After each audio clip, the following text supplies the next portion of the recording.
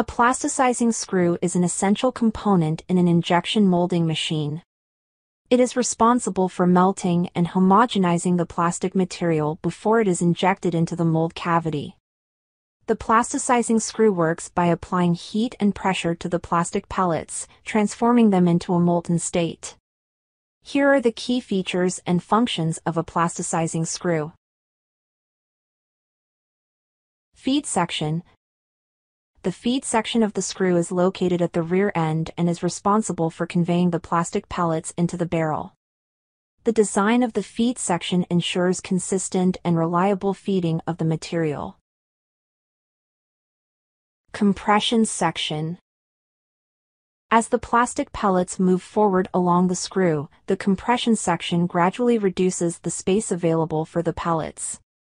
This increase in pressure compresses and heats the plastic, preparing it for the melting process. Metering section. The metering section is where the plastic is melted and homogenized. It contains channels and flights designed to increase the surface area contact between the plastic and the heated barrel, facilitating efficient heat transfer and melting. Mixing section. Some plasticizing screws may have a separate mixing section, especially for materials that require additional mixing to achieve uniform properties. This section incorporates specific elements, such as mixing pins or barrier flights, and rhombus elements, to enhance mixing and ensure consistent melt quality.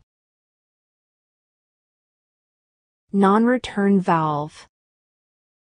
At the end of the plasticizing screw, there is a non-return valve that prevents the molten plastic from flowing back into the barrel during the injection phase.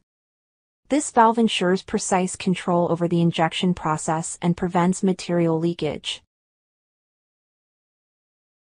When selecting a plasticizing screw for injection molding, several factors should be considered, including the type of plastic material, desired melt quality, shot size, and cycle time requirements. It's crucial to consult the machine manufacturer or a knowledgeable expert to determine the appropriate screw design and specifications for your specific application. It's worth noting that the field of injection molding technology continues to advance, and new screw designs and configurations may become available over time. Therefore, it's recommended to stay updated with the latest developments and consult relevant resources or experts to ensure you have the most accurate and current information.